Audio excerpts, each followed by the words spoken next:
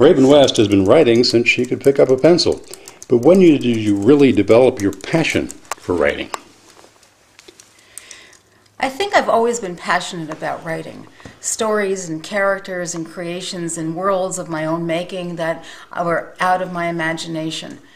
But my real passion when I started going into the publishing world was after I graduated from college with a degree in journalism and found I had another passion in radio.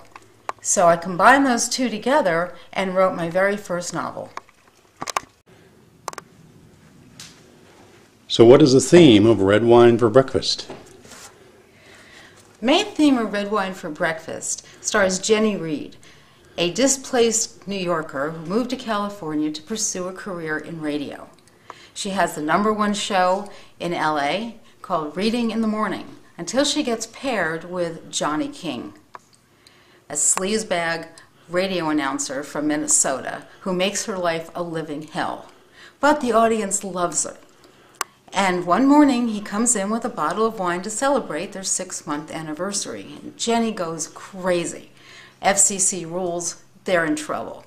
But the audience were so excited about his romantic attempt by bringing a bottle of red wine to the studio, cases and cases of wine started to come to the studio. And that created the producer saying to Jenny, we're changing the name of your show to Red Wine for Breakfast. And that's when all hell breaks loose. Your second book was First Class Mail.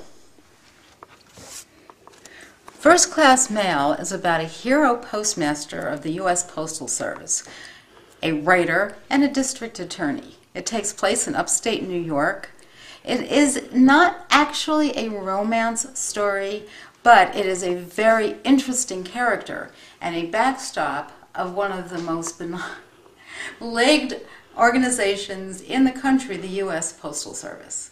Again, I worked in the Postal Service. I was a letter carrier for the summer of '74. And once again, the facts in this book are accurate. It's part fact, part fiction, part fantasy, and my second novel.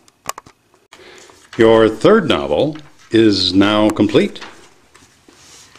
This is the manuscript of my third novel. I just completed it last week, and it's sent off to my agent.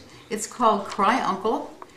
It is based on somewhat of a true story where two women who used to play like they were in Man from U.N.C.L.E. when they were in junior high returned to their 30th high school reunion only to discover that Uncle was real, and one of their classmates is now the head of Thrush.